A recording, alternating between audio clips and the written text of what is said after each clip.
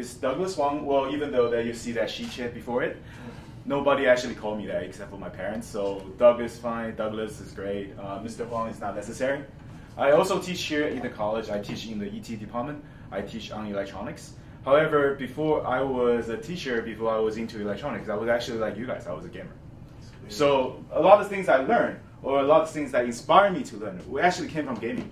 So you see, when you play those kind of first-person shooter Air Force games, right? That's the reason I go on and learn about physics, learn about G-force, all that crazy stuff, right? Or for example, when you play Empire, right? The storytelling game, that's driving me to read about a lot of history. So gaming is actually a good motivator for learning. And today I want to talk to you about how can we use gaming in a broader context. And applying some of the psychology terms that we have been researching about, we combine everything together to give you a perspective on, maybe it will give you a brand new reason of why you are doing gaming, or a brand new application of what your skill in gaming can do, okay? So, the first things before everything else, I want to bring this sentence, okay? This is a sentence by Plato. He is a philosopher.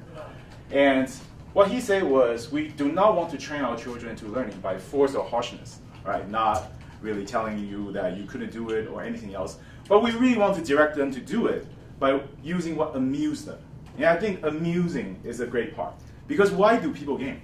Why do you guys play games? For the fun. Because it's fun, right? Because it amuses you, it stimulates your mind. Now, if we can use this kind of stimulation in the right way, we can also help people learn. We can do a lot of amazing things with it, right? So, without sort of set aside what's the serious education and what is not so serious gaming education, what we need to think is, what can we best do as an educator or as somebody who is in the place where we can design for things, right? To design something that people will be interested in working on, given that it's gaming, given that it's education, given that it's other contexts. So, to do that, I want to talk to you about a concept called grounded cognition, okay? So when you say something is grounded, means that it's rooted in something, right? So in grounded cognition, what's the most important thing is to provide people with the environment. So when you have an environment, for example, this is the learning environment, right? So when you submerge into this environment, you automatically feel that you want to learn something, or you're obligated to learn something. This is environment. Grounded cognition provides that we provide an environment so that our body, right, can connect our environment stimulus into our motor sense.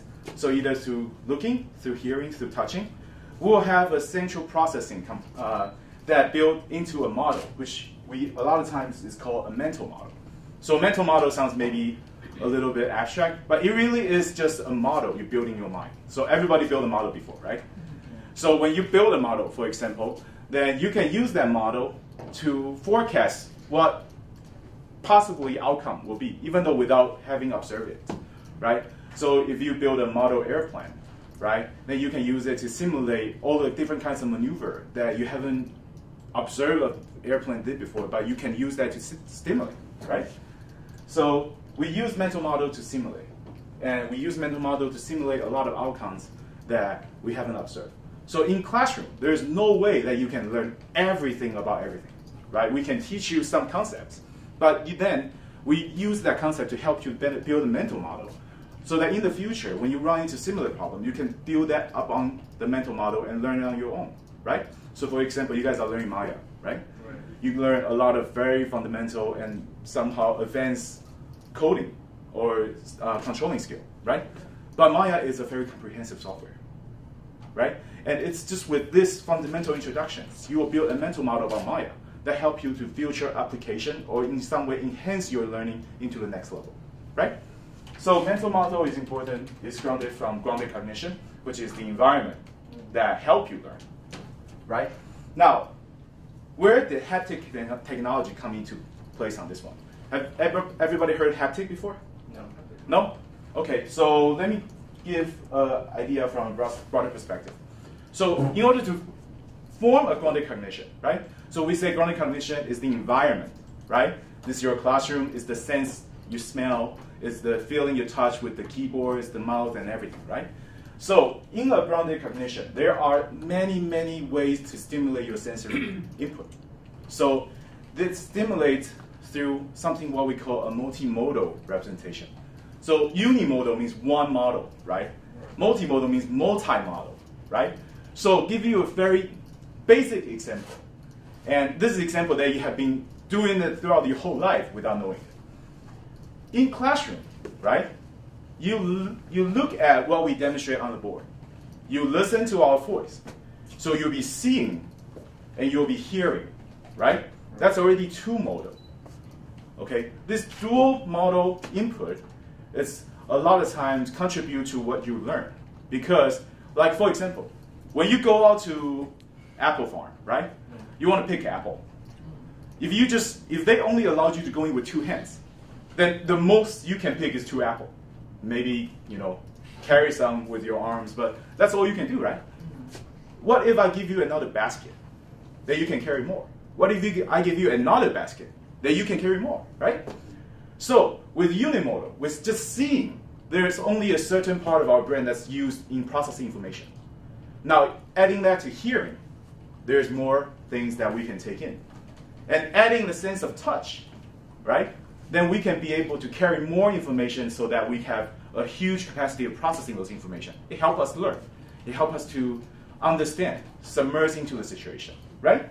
So, multimodal representation is the process of constructing a conceptual understanding through the sense of hearing, seeing, and touching, right? And in a traditional classroom, we do that a lot, like I just said. So you even do that when you were a kid. How do you learn about a bird? Like when you say a bird, right? You have a concept of a bird. But that concept of a bird came from actually seeing a bird, right? You have saw a bird before. You have heard a bird chirp, right? And then you know that sound. So when something is sounding like a bird, you know that's a bird. When something looks like a bird, you know that's a bird, right?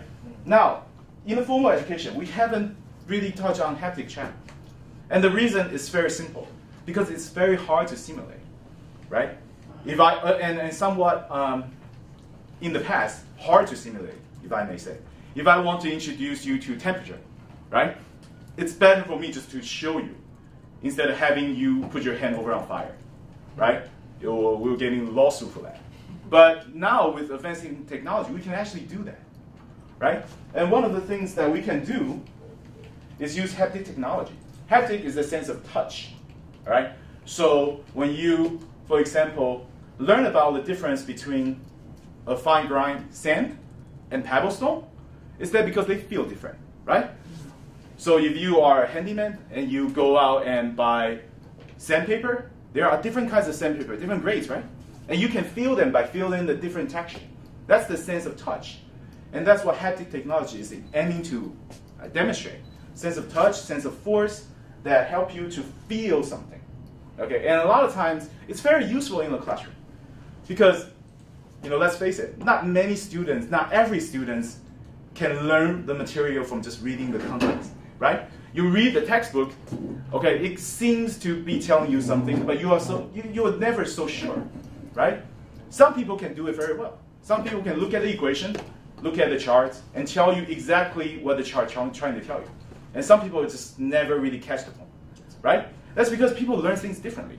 I, for one, learn things differently. When I was an engineering student, the best experience I have on learning something is actually doing it in a project.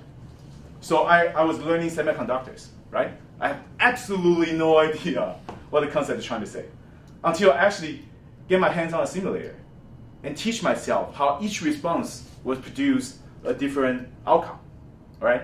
So a lot of people learn things differently. However, our traditional education system doesn't really allow us to do that. You go to public school, they don't really have the resource or the ability to do a lot of hands-on activities or design a lot of hands-on activity material for students to try. So we just have two model, right? Two model in some ways, hearing and seeing. But we try to change that. As a gamer, you try to create an environment, help people. As an educator, I try to create an environment to help people too. The only difference in some way is that I'm trying to incorporate some content knowledge into it. And maybe this is something that will inspire you to do in the future as well, right? So now, continue on haptic technology. Traditionally, haptic technology has been accomplished by the sense of vibration. right? So this, you probably have the experience before, and still to this day, a lot of technology use this part, right? So very simple, Wii control. When you swing on Wii control, it vibrates, right? Or the modern days cell phone, especially those Android ones, a lot of time have a feedback screen that when you touch the screen, you'll feel a buzz, right? So those are the vibration feedback. However, this is very limited because it doesn't contain any information. Okay, you touch something, you hit something, it vibrates. Big deal, right? I know I hit something. Well, I can know by looking at it as well. So what does it actually tell us is very limited, you see. So the drawback to it is that it doesn't have any meaning. So to give any meaning, the advancement help us to incorporate force, okay? Because force, direction force, right? The magnitude of force gave us certain information so that we have this. And as a gamer, you guys probably have played around with it before. I mean, I don't think it's in market anymore, but the sign wider used to be a big deal, right? Because by turning the joystick, you can actually feel there is a force against you, right? So when you play flight simulators, right? This is the most amazing part, is that you can actually feel when you're trying to fly up, trying to fly down, left and right, right? However, this information is very limited, you see. With a 2-dimension, you know, from back, left, and right, right? 2-dimension, there's only certain information it carries. And there's a limitation in its application. So for example, if you're trying to use this to teach someone something, right? Like for example, in any topic of physics, you can only teach it in a 2D context. And it pretty much limited you to a certain topic. Like for example, cranking a gear, right? It doesn't do anything else. So there's a limitation. And this limitation was actually limited by the hardware that people have developed and designed. So with more development, now we have something what we call a directional force feedback. So directional force feedback means that you can pinpoint a direction to your force feedback in a 3D environment so that you will be able to clearly define where the force came from, how big is it, and how it feels like when you are trying to simulate a certain object.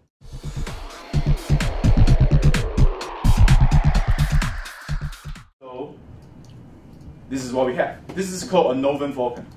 So I have this in my hand, a Northern Falcon. And actually I'm gonna pass it around. It's quite heavy, and so please don't drop it. But as you can see, this is actually an alien-looking joystick, but it's after all a joystick, right? It has 3 control arms, okay?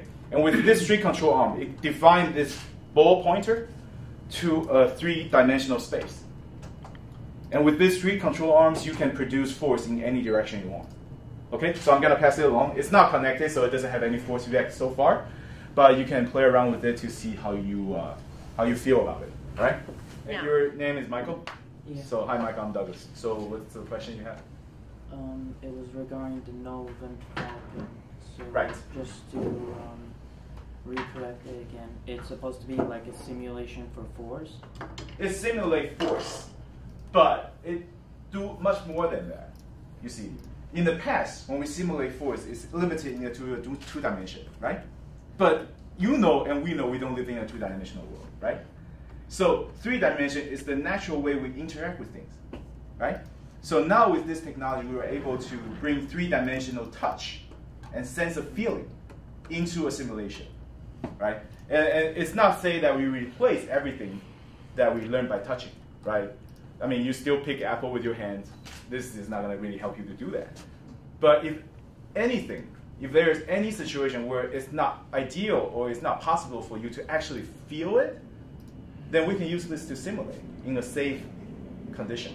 And actually, this piece of equipment wasn't initially designed to be educational. It was actually a gaming equipment. So this equipment was first introduced when people are still very, very heavily involved with Counter-Strike, right? And in Counter-Strike, people play Counter-Strike before, right? Yeah. So everybody, yeah, me too. So when you use mouse, right? It's a lot of times people don't feel that natural because you are moving in the sort of XZ space when actually you are in the XZ space when you're actually shooting in the XY plane, right? So people don't feel natural, and that's why they create this piece of equipment.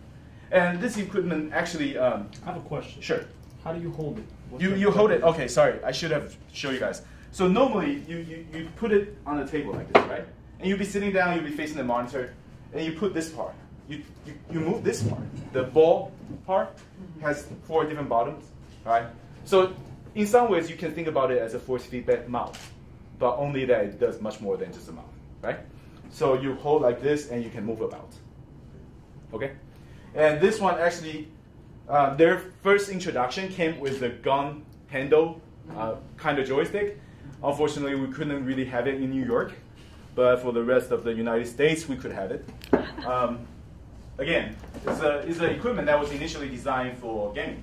So if you use, for example, if you play like Warhammer, right, anything like that, this joystick actually have a control add-on, so that when you have this joystick, you can use this joystick instead of your mouse to play those games, and it gives you different kinds of feeling, right? Even as something explodes next to you, you'll feel that vibration through your joystick. Or if you actually shoot a shotgun, and in opposed to shooting a handgun, it gives you a different kick, different recoil. I mean, we probably shouldn't talk about this in classroom given the recent events, but that was initially what it was designed for. And sure. What other types of genres are it? Could it be tailored for? Like, what other types of games could you play with? Yes, actually quite a lot of other kind of games. So mostly it starts off with simulator, right? So with simulators such as first-person shooter, or flight games or racing games, you use this to help you to gain a better control or to have a different kind of feeling when you play. But now people have used it because of the nature. People feel a lot of natural when you actually do things in this dimension, right? Instead of using mouse. So quite a lot of people applied it into different other genres, such as role-playing, right? Because in role-playing, you actually have a map. And a lot of times when you play role-playing games, you want to have the quick ability to go precisely to where you want to go and do what you actually need to do, right? For example, StarCraft 2, right? In order to be very good at StarCraft 2, people have to do something called microcontrol, right? And to do microcontrol, a lot of times people feel that the mouse doesn't really help you to do the job, so they will use this to do it. You also feel avatar forces as you move. When you bump straight into something, you feel a rear force. When you fall and land, you feel an upwards force. Here you can see the force on the Falcon from walking straight into something, and here is the force from falling and landing. You can feel the effects of a mech stomping on the ground near you. You'll feel the ground lightly tremble beneath you as the heavy feet impact the earth. You can feel variations in the forces too. In Talent Special Ops, for example, you can slow time with your power suit. You'll feel regular recoil effects when time is normal, but as time is slow, the feeling of the recoil changes and is more pronounced, giving you a deeper sense of immersion into the game. Driving vehicles is another exciting area of gameplay with the Falcon. When you first get in a vehicle, you can feel the engine idle. When a vehicle accelerates, you can feel it. You'll feel acceleration starting, stopping, and going around corners. Here you can see the Falcon push back against your hand while accelerating, similar to how you would push back against your seat in a real-life car. You can drive over terrains, feeling all of the bumps of the road, or smash into objects. Here you can see terrain forces, and then a more abrupt sudden force when you smash into something. If you can incorporate something by using a 3D inversive tool, which would be the thing that you're holding on to right now, how would you be able to incorporate it to something else other than like education purposes, like let's say like web design? This is mostly used as a user interactive device, which means that if you are designing a website that you know somebody who will be using this to interact with, right? Then you know that they have a capability to experience the 3D space. So then your website design can instead be a very flat, web-based 2D interface. It could be a 3D. So you can design your website in some ways like a room, right? You get some information in this corner, some interaction in that corner, and all by using this to explore your website. So that will be a new experience for users. Now, of course, that also given the context that your user have those equipment, right? So as a designer also, I think this is most important for people who actually have to work with the 3-dimensional space. So when you're trying to create a 3-dimensional space, right? Traditionally, you use mouth. So which means that you need to basically design each plank at each time so that you will have a three-dimensional space. Now, if we can find ways to incorporate this into designing, then we will be able to sort of try to create a three-dimensional space altogether, a 3D object altogether, instead of doing the X, Y, Z axis, right? So that might help people to speed their designing, or that might help people who initially have absolutely no idea or hard to grasp the idea of 3 dimension to finally get the design of 3 dimension out there in the computer simulation. So there's another way we can incorporate it. This 3D space that you feel, the workspace is 2 by 2 by 2, right? And then the force capability is larger than 2 pounds. So that's quite a lot. I mean, it's not crazy heavy, but it does have an ability to distinguish between small weight change.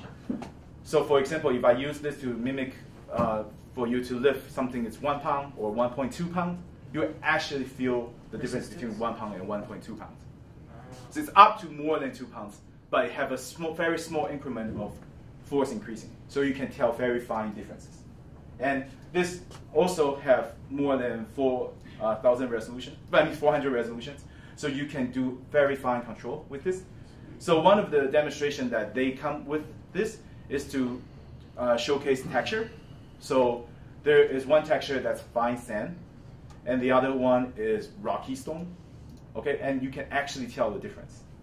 And the other one is sandpaper. So fine sand, sandpaper, you can actually feel the difference of the grinds and everything. So it's quite amazing.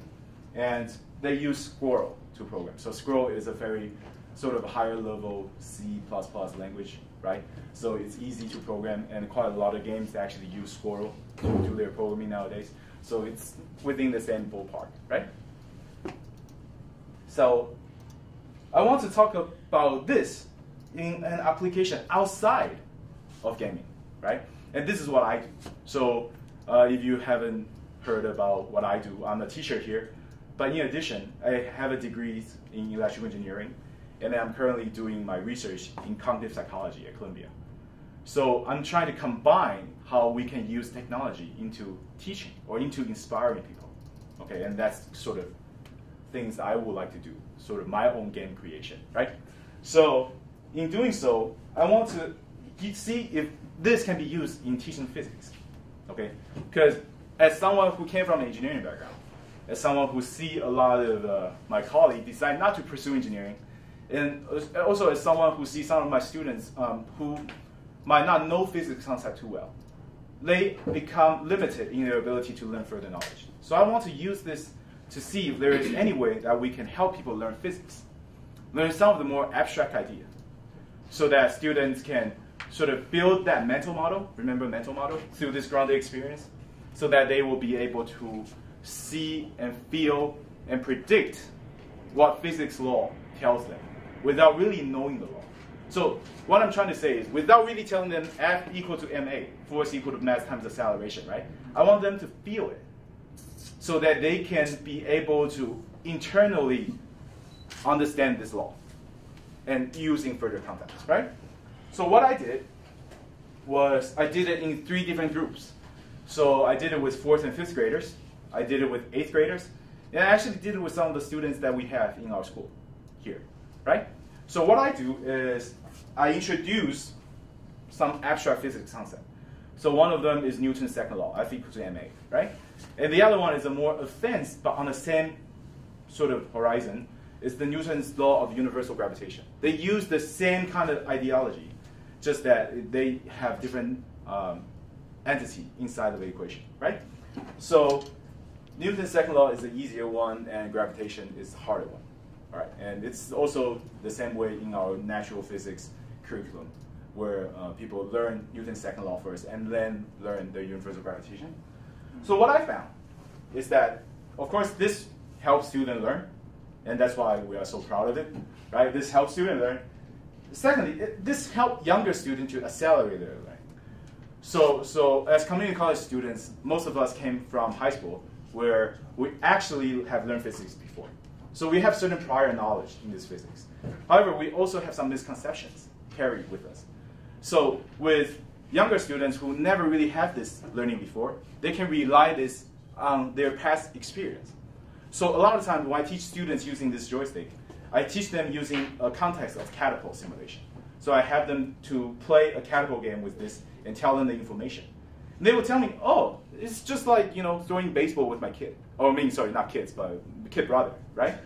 No, it will be very weird for fourth graders to have kids. But it was like, oh, it's like throwing baseball with my kid brother or kicking soccer, right? Because they have those experiences. And as humans, we actually have those experiences, right? Since the moment we are born, we are active. We are exploring the 3D space. We are receiving all kinds of force feedback. Just we haven't really connected those experiences with physics, you see.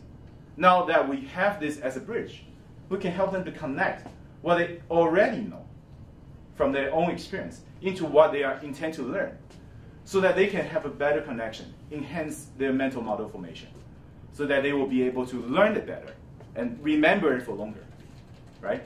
So this helps younger students to accelerate learning, which means that after the same period of session, even though they don't really know anything about Newton's law, right? They came out as the same level as community college students, which means it's amazing because you cover quite a lot of material for them in a short period of time, okay?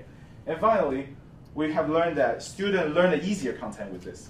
That is, if you learn Newton's second law with it, and without using this to teach you gravitation, just by telling you the idea of gravitation, you will have this prior knowledge to rely on, so that you will be able to understand the concept better, you see. This is what we call a transfer effect. So you transfer from what you learn onto something that you're about to learn, right? One transfer effect, I can just give you an example right now. I use in my class quite a lot, right? If I tell you about electric current, right, you might be very, very caught off guard. You don't really know what it is. You never really see it before, right? But if I want to tell you this by telling you that, try to imagine how water current flow in rivers, in channels, right? Have you remember that concept? Then tell you all the characteristics of electric current, and have you mapped each one onto it? You will transfer one from what you know about the water current into electric current, right? And hence help you learn electric current better. So this kind of transfer effect we can also achieve by having students learn with this at an easier concept. Okay? So next, I want to talk to you about how this, in the broad perspective, has been shaping the movement of using education technology. Okay? Because education technology is actually a booming field. I mean, it's not as big as, you know, EA Sports or anything else, but it's actually upcoming, right? And there are two main reasons for it. First reason is because this country is trying to push the STEM movement, right? STEM, science, technology, engineering, mathematics, right? So we're trying to have our younger students submerge into this environment as early as possible, so that they can build the mindsets to prepare them for higher education, that to have them into scientists, engineers, or anything that help sort of a technology advancement, right? So this is one of the reasons education technology has been booming, because it's the direct application, you see, all right? And the second part is that a lot of educators now is promoting a student-centered learning method.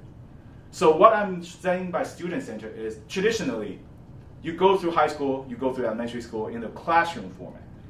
I'm a teacher, I'm here, you know, spilling my heart out, telling you all the information. I'm pushing the information to you, you see. And you are there, and it doesn't really matter to me, at least in some regards, how much you can, how much you learn, how much you do receive the information.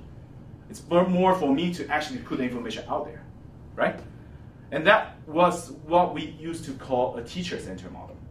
Education, curriculum, instruction is surrounded by designing how teachers teach. But now we have moved, because we have learned that people learn different ways, right? Like I learn different ways than my colleagues. So I have to use different ways to teach myself in some ways, right? So we learn different ways. And we want to help students to succeed by designing curriculum around their way of learning, okay? And with education technology, it's more customizable. So we're able to do that. So quite a lot of people like Pearson, right, McGraw-Hill, they are all going to this area by incorporating the education technology in their publishing, right? Quite a lot of company is doing development, even Novin nowadays. After corresponding with them, and quite a lot of other researcher in the area is also telling them, they are investigating on how this equipment can help medical students to learn about doing operation, surgical operation, without actually cutting open a patient, which is quite good because nobody wants to be the trial and error type, right? So they are doing those kind of things, right? And actually, now that we mentioned, in UK, there is actually a college that was a veterinary school. So they are using similar technology to mimic on how to train students to deliver a cow. So they create a simulator of a cow's rear, right?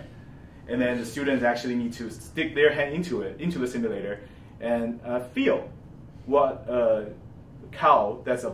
little cow that's about to be born feel like, so that they can actually learn how to deliver. Because on the farm, you don't have a cow delivering every day. But with this equipment, you can train your students. So they are doing it as well, but we are more advancing that. So we are shifting this push to model to pull model. And there are 3 types of education technology, okay, that's really out there, all right? One of them is to do instruction enhancing. The other one is what we call design-based teaching, right? And finally is gamification. So I'm going to tell you about them each. So instruction enhancing is using education technology to aid information intake process. So this, for example, is instruction enhancing, right? I'm still using it in education context. I'm enhancing the way that you learn about information. I'm enhancing the way that you get information from the content, right? Given that it's through haptic instead of maybe through visual or audio or in a combination, right? So we are enhancing it. So there are some other traditional education technology, especially simulation. So the first one is Colorado Phet Lab, PHET, right? And if you liked, you can take on this website and go to their website and check out all the education simulation games that they have created. It's a freeware, so just go there and give it a try, all right? They use this sort of visual simulations, computer simulation to help students learn a lot of things about science, right? And the other one is haptic technology. And there's another one called Lego Robotic, all right? So you have probably seen people build Lego robots, right? So we have used Lego robots in helping younger students to learn about physics as well, by building the robots and sort of by projecting yourself into the robot. Okay, imagine that robot is you, so that students will be able to learn the physics by just mimicking their movements and have robot do it, and map that information connections so that they will have a stronger reinforcement that help them to remember or help them to understand. Okay, and one last one is Microsoft Kinect, right? So, play Kinect before, everybody, right? So when you wave your hand, it feels, right? So we actually have a lot of researchers working on how Kinect can be used in education context, right? So that to actually use Kinect to interact with the physical environment. I mean, a simulated environment, like you would in a physical world, and see how that will help you. Those are information enhanced. It enhances the information intake, right? Then the next one is design-based learning. Actually, your class is a good example of design-based learning because you are learning how to design a 3D environment, right? So actually the practice of designing, you learn about it, right? So try to build something. Try to learn a skill set of knowledge through participating in a design process, okay? So what we have is Scratch. Anybody heard Scratch before? It's a, yeah. Go ahead. I heard of it. Yeah, it's good, right? So Scratch is it's a very low-level computer programming language, actually. They use a block language. So when you do computer coding, you spend a lot of time on learning the syntax, right? On learning what code to type, and then you will have error just by not having a bracket or something, right? So Scratch trying to take away all of that. They use a block coding. Scratch is also freeware, so you can free to download it from MIT's website, right?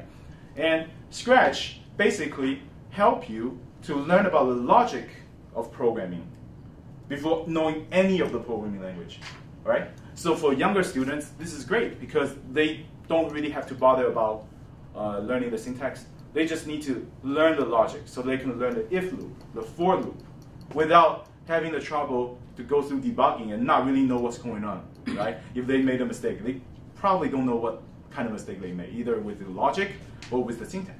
Now take away the syntax, all you need to focus on is logic. So a lot of young students, even entry-level computer science students, use this to learn about programming, okay? And they use this as a community environment to design their own games. So Scratch is this weird cat-looking thing, right? So you can design an environment to have Scratch as the main character and participate to maze game, participate to like horizontal scrollers, right? So those are the ones that people has been using as design base. Lego Robotic is another example, right? So Lego Robotic also adopt the block language programming idea. So when you try to program the Lego Robotics, right? You program their motors through a block language, okay? So through the design process, students actually learn about machine and computer interface, right? They also learn about sequential logic. So quite a lot of things that you can learn from doing the design. And finally, gamification. Now, gamification is a very, very new field. It's actually so new that a lot of times when you go online and type the word gamification, you probably couldn't really find a clear definition just yet. Okay? But it is actually a very cool idea. It's trying to use game thinking and game mechanism in non-gaming context. Right? So what is a game thinking and gaming mechanism in some ways? Right? So when you play, for example, a game, any kind of game, not even computer games, any kind of game, right? There are score, there are ranking, there are progress, right? So all those elements are what sort of surrounds a gaming environment. And if you take those elements out, you put it into the context of non-gaming, for example, social network, right? When you build your Facebook profile, okay? It will tell you that, oh, you are 60% complete, 80% complete, right? So those are some ways using gaming ideology to help you to push forward your progress, right? Or make it into a ranking table, all right? A lot of those things use what this gamification is trying to do, right? It's just that recently a lot of people came together and formed this more central idea of gamification. Now, gamification, one of the biggest thing about gamification is to increase users' motivation, right? So in playing games, okay, all kinds of games, the most important part, right? Even as a game designer, right? If you create a game that nobody's motivated to play, nobody is engaged in, chances are you're probably not going to make it out there, right? So increasing motivation is very, very important. And in other contexts, it's also very important, right? If you're a company who's trying to train your employees to do better, their motivation is important. If you're a teacher trying to get your student to learn as quickly, as much as you can, they better be motivated, right? Otherwise, they'll be napping in class or, you know, talking to a girlfriend and whatnot, right? So they want to be, you want them to be motivated to learn. So this has been used in a broad context. And more information you can find in gamification.com, CO, actually now the COM one.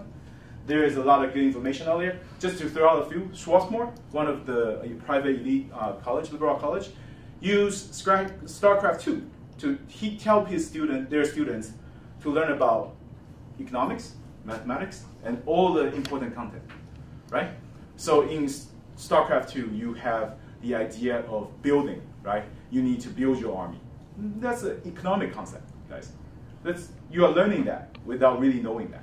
Now they're actually trying to put things together, right?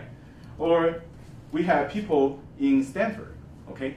They use something called Betty's Brain.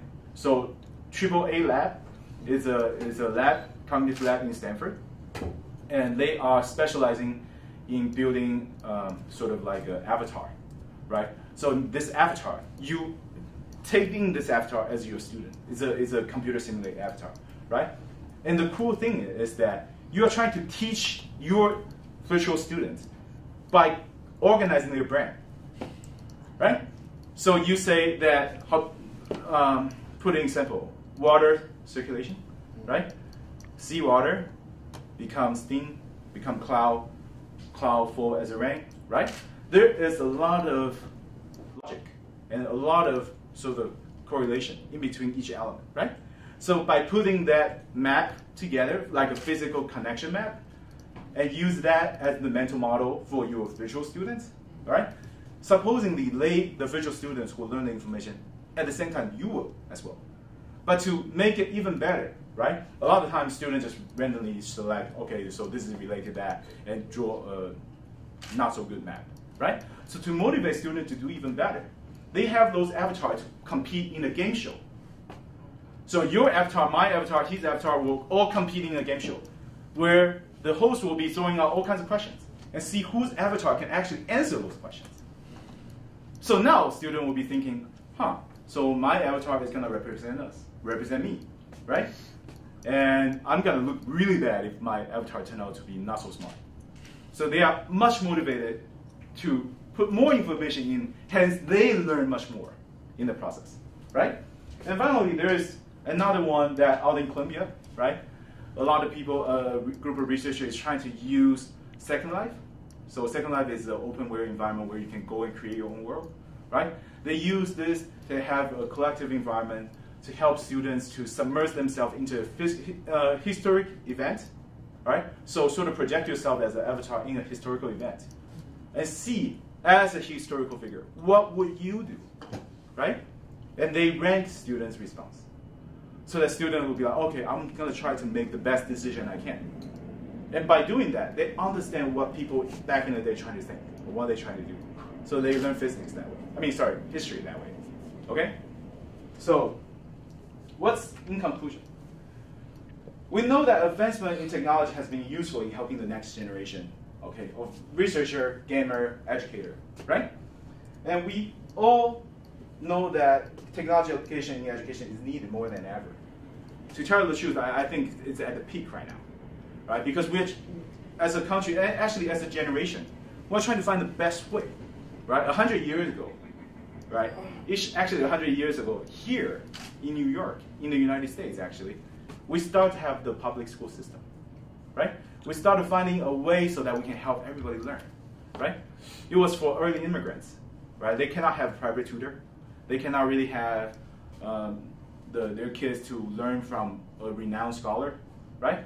They need a system where everybody can get education, right? And that's why we have a public school system today. Now, we are trying to reinvent that. We're trying to help every student in the public school to learn the best to their ability. And by doing that, we need to have a system that caters to their ability, right? So instead of teaching a teacher to teach in every single possible way, we're designing technology to aid teachers, or even sometimes use technology as a main instructional mechanism to help students learn, right? So we are needing this more than ever. And what does this mean to you? I mean, like, Doug, you being up there talking about all this good stuff, but it doesn't really do anything to me, is it? Well, it does. Because I want you guys to think about how to help yourself learn more from technology. You see, you are learning Maya, right? But Maya is not probably the only piece of 3D software environment that is you be using out there, right? There is other ones. There is going to be advancements. You are going to be out there, and you are going to have to learn that from your own. So how do you use what we learned today to help you to learn in the future context? Well, you see, grounded cognition, right? Root your learning. You root your future learning based on your current learning, right? So if there is any confusion, try to make a connection to something that you already know, something more tangible, you see, so that you can learn much better, right? And how can you use your strengths in designing and creation to help other people to learn? Like I said, education technology is a booming market, right? So maybe out of here to go work for an iPhone app company to create the next generation of Angry Bird. Maybe we can also use your skill set to try to see if there is any ways that we can incorporate a certain content that maybe as a kid or as someone who goes to the public school, you don't really understand, right? Like, you know, be honest with you guys. When I was an engineering student, I don't really understand electromagnetic. It took me a while to understand all those three-dimensional factors and how do they interact with each other. And to tell you the truth, that's one of my motivators to become an education researcher. to research on ways that we can help students to learn that. So in the future, engineering students or technology students or science students and whatnot doesn't have to go through what I go through. Or in some way, when they go through what I go through, there is a way for them to learn the technology, learn the information, and without wasting much time and parents' money, right? So there is a lot of things that you can do with what you know and from what I'm telling you, right? So trying to combine your strength and try to think ahead and trying to use this piece of information to help you and help others, all right? So I want to thank you for listening to me talk and be a cool bunch of students. And my information is there. My email is huangsd@gmail.com. And please feel free to email me if there is any questions that you may have, if there is any kind of clarification I can do, or if you have a good idea, you just want to see, if I think so, or because, let's face it, I've been working on this for a long time, so I kind of know what I'm talking about, right? So if there is a cool idea, let me know. And I will tell you if there's anything already out there, or there is maybe a good niche that for you to work on, all right? So I want to thank you again for, listening to me introducing some of the things that I know. And if there's any questions, please feel free to ask me. All right? All right, put your hands together.